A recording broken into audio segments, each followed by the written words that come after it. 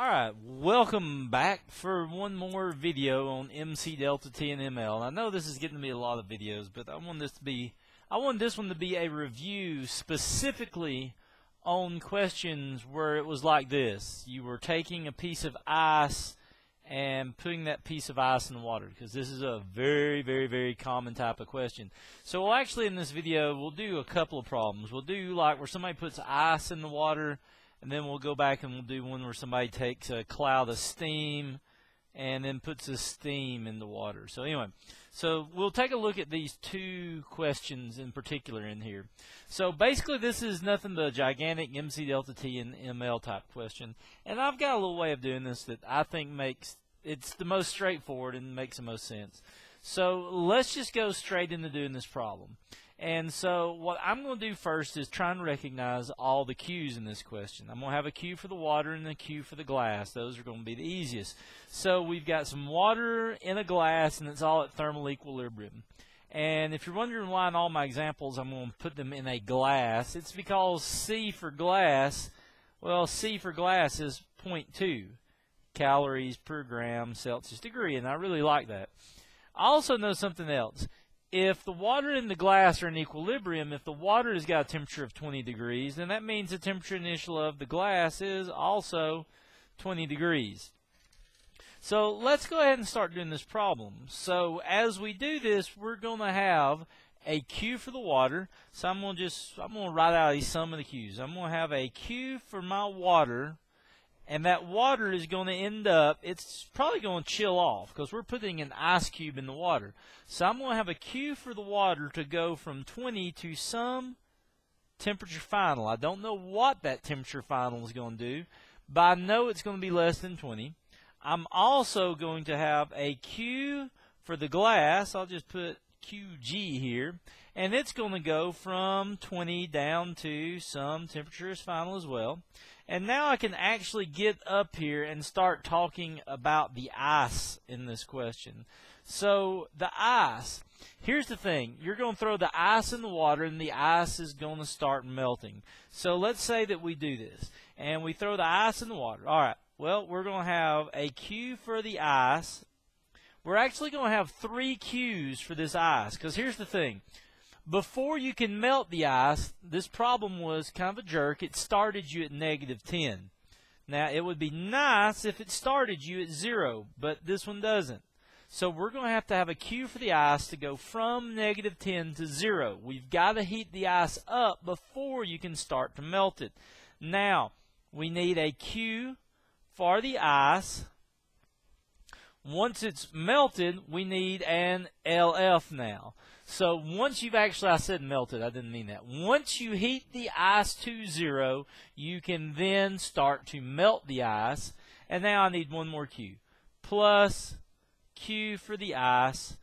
And when you've melted all the ice, now it's going to go from 0 up to some TF. And all this is equal to 0. So here is my entire question right there. I have 5 Q's. And it's kind of easy. You can put it in your head. If the ice is at -10, you will have 3 Q's in that question when you're finding this temperature final. Well, let's just go straight in and start plugging in numbers. So we're going to have 4 MC Delta T's and an MLF in this problem. So for the water, let's see. I'm going to have 200 times C for water is 1 times TF minus 20. I'm using a little finer tip marker here so I'll have room.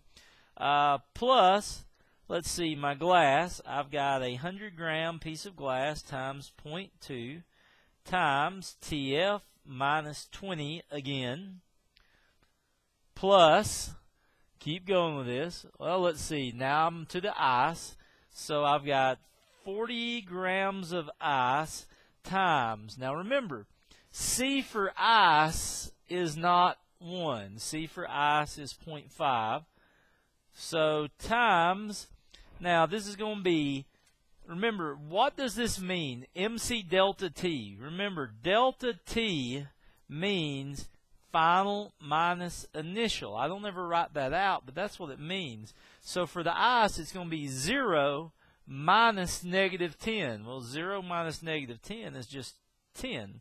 Well, that was nice. Then plus, let's see if we can keep going. Plus, now we've got an MLF. So plus, now we're going to melt the ice. 40 times 80 is LF for an ice cube. Plus, and we're not done, and I'm actually going to run out a little bit of room on my paper and have to like jam it in here. But now we're going to have one more Q for the ice. And so the last Q is going to be 40 times 1. This is where everybody messes up. Because you see, over here, this was the ice cube. Negative 10 to 0, so we used 0.5. But we melted it, which means by the time we get to here, we're calling it ice, but it's not in a physical state of ice anymore. Now it's water, so we get to use 1 times, and this would be TF minus 0, which would just be TF, and everything is set equal to 0. So now we can go through and start condensing all this. So we're going to have 200 times 1 times TF minus 1. So this would be 200 TF. Then let's see, minus 4, 0, 0, 0. 100 times 0.2 is 20, so this would be 20 times TF. So plus 20 TF. 20 minus 20 is minus 400. Then let's see, 40 times a half is 20. 20 times 10 is 200, so plus 200. Plus, oh my goodness, just keeps going. 40 times 80, well, let's see, that'd be 32 with 2 zeros. And then finally, 40 times TF, which would be plus 40 TF, and it's all equal to 0. My goodness, we've got a lot here. So combined like terms, 200 TF, so it's 220 and 260 for my TF, so 260 TF. Now, let's see if we got this. Minus 4,000, and then we got minus, so now we're at negative 4,400. Oh my goodness, take a look at this. We got minus 4,000. I'm going to go and do this. Plus 3,200. So that's minus 800. Then there's a plus 200. So that's minus 600. So there's another. So if my in my head is right, that's minus 1,000. I feel pretty good about that. Hopefully I didn't miss anything. If so, I'm sure somebody will remind me. And I've come out to a negative number, and I like that. So this is 260 TF equals 1,000. So now my temperature is going to be greater than 0, and that is important. 1,000 divided by 260, 3.8 degrees Celsius. Now, this problem is a great problem. And a lot of times a question might say, how much ice is left? Well, you would say, no ice left, and you would say your final temperature is 3.8 degrees. Now, what should be your concern is what happens when the final temperature comes jacked up. In other words, I'm saying this. What happens if you work this whole thing out? Oh, it's so beautiful. It's so much work. And your answer comes out like temperature initial equals negative 10. Or something like this. Well, here's the thing. If you do what we just did, and the temperature final, if the temperature final comes out to negative, in other words, your answer needs to be between a 0 and 100 whenever you do one of these for temperature final. If it doesn't, then everything you just did is a muck. As in, the temperature final is not 0 to 100. It means that the ice actually didn't melt. You may have started with 40 grams, but there's actually still some ice floating in the water. So now I guess what we need to do is this. What happens if you work this problem and you don't get an answer? So in other words, you work the problem, you don't get this nice between 0 and 100. In theory, it should be between 0 and 20 since that was the temperature initial. But anyway, so let's go do one more of these. And this one's going to be, I'll go and tell you, here it is. It's the same numbers as last time, except I did one thing different. I got a little bigger cube of ice. And what's going to happen is this. I'll go and tell you, if we work this one out, temperature final comes out mauled. And you're going to be like, oh, and I did all that work. So I'm going to go ahead and tell you in advance, this one won't work. Your answer comes out to like negative something. So I'm going to save you the time of doing this. So how do you do the sum of the Q's for the question where all the ice doesn't melt? It's not that much harder. Matter of fact, it's easier, to be honest. All you're going to do is you're going to have a Q for the water to go from. Here's where it gets easier. You see, here's the thing. I don't know why I just wrote negative 20 there. Water is at 20. So we're going to have a Q for the water to go from 20, a Q for the water to go from 20 to temperature final, which is 0. You see, if the ice doesn't melt, your temperature final is going to be 0. That's what's going to happen. So you're going to have a Q for the water to go from 20 to 0. Plus, you're going to have a Q for the glass. I cannot make the letter G, apparently. A Q for the glass to go from, well, the glass would do the same thing. It would go from 20 to 0.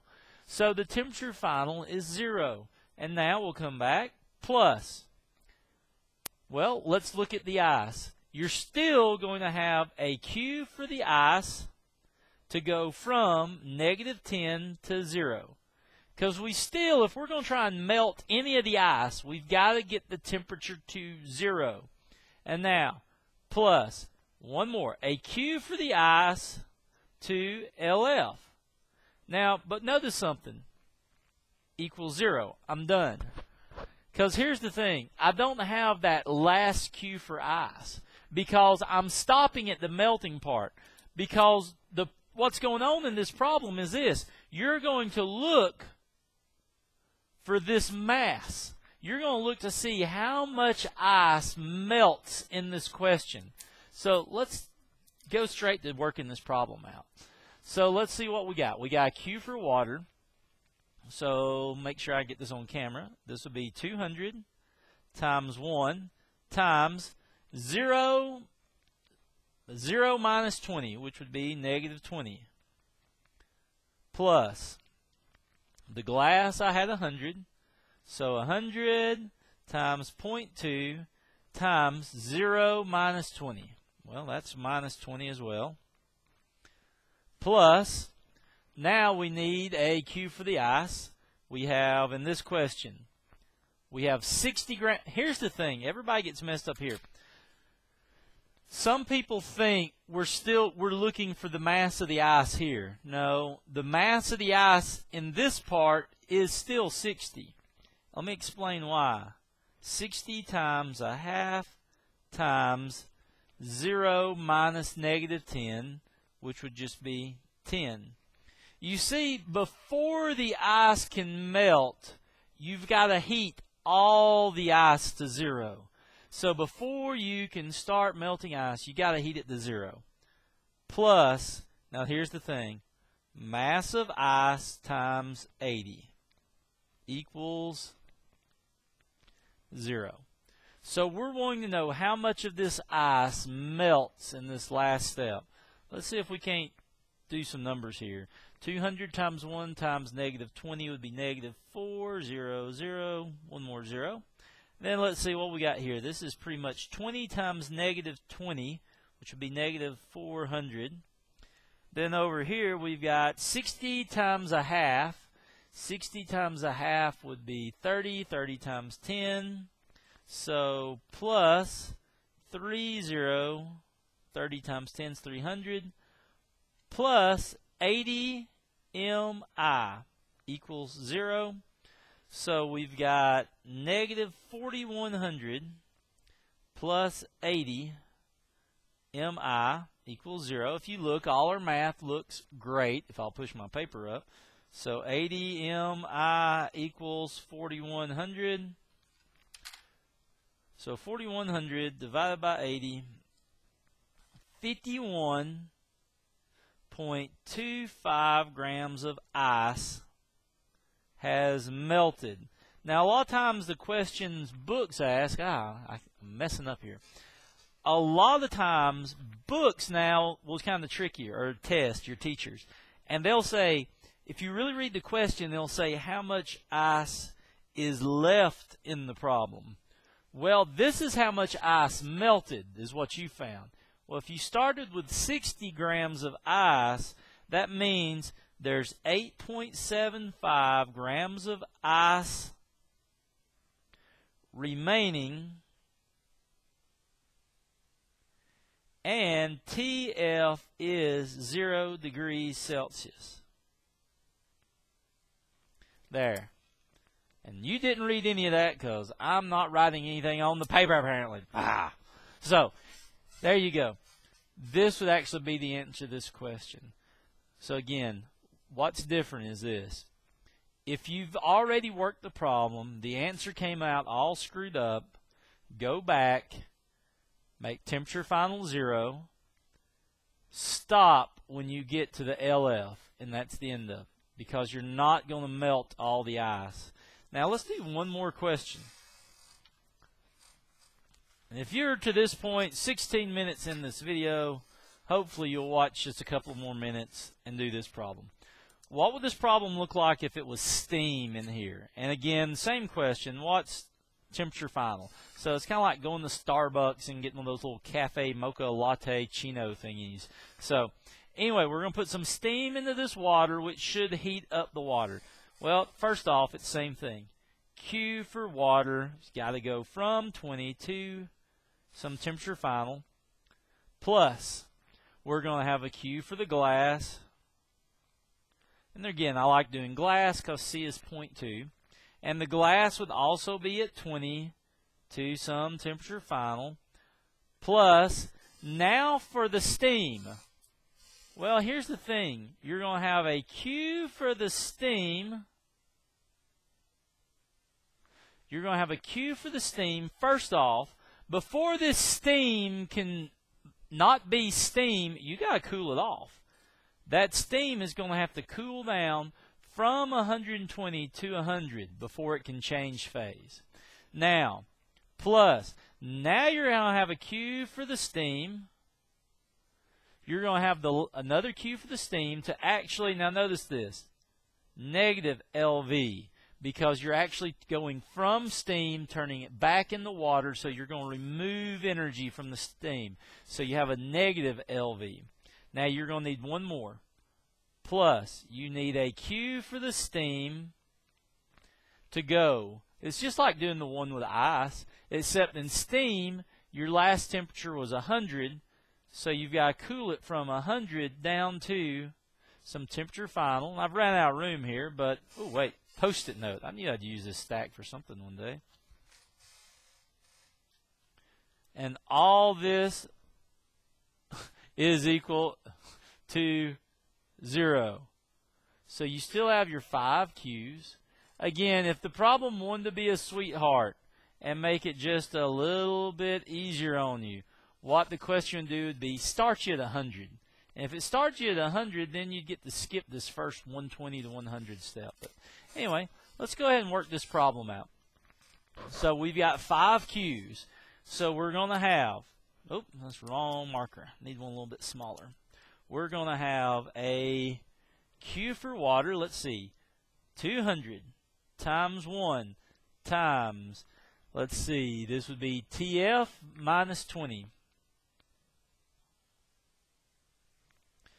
Plus, now a Q for the glass to go 100 times 0.2 times TF minus 20 again.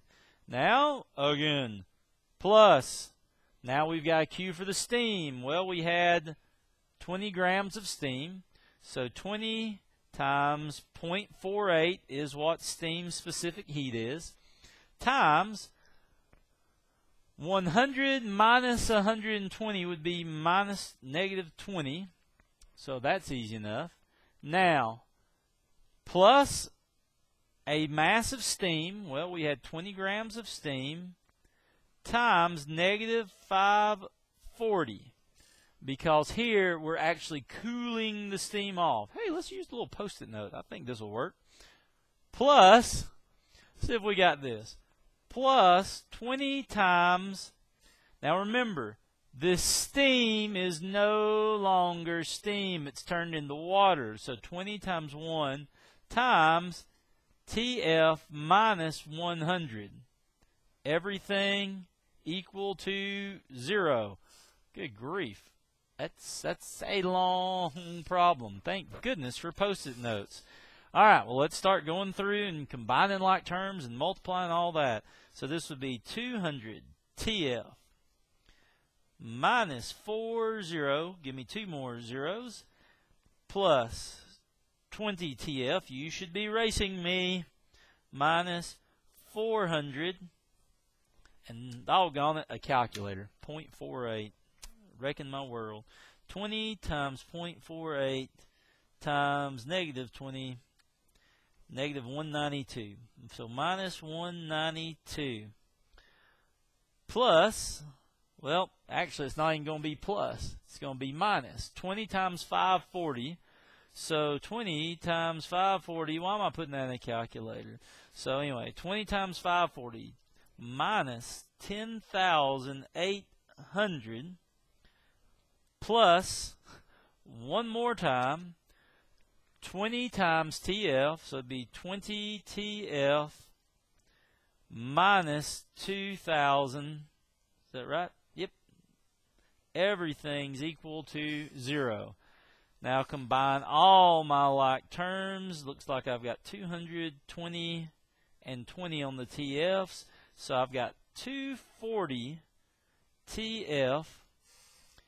Let's do this. Minus 4,000 minus 400 minus 192 minus 10,800 minus 2,000 negative 17,392 negative 17,392 equals 0.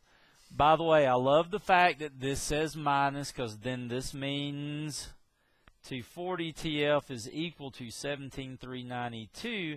And why that is so good is it means my answer is going to come out between 0 and 100, and that's what's good on these questions.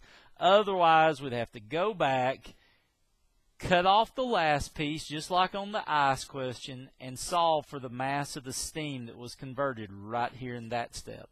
It would also make all the temperature finals. Let's see, if you're doing the problem with ice, all the temperature finals turn into 0 when the ice doesn't melt. So if you're doing a question with steam, and not all the steam turned into water, that means all your temperature finals would be stuck at 100 all the way through. But anyway, TF would be, and I'm ready to put an end to this question, 17,392 divided by 240, 72.5 degrees. 72.5 degrees.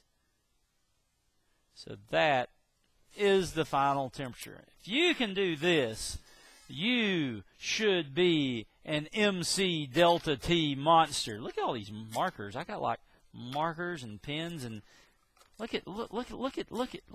Is this not amazing? I even have a can opener. I don't even know why I have a can opener. Oh, I got glasses too. Oh, and the top to Mountain Dew, and one random remote control, and there's 2 more pens, and all this is on my desk. But anyway, bye y'all.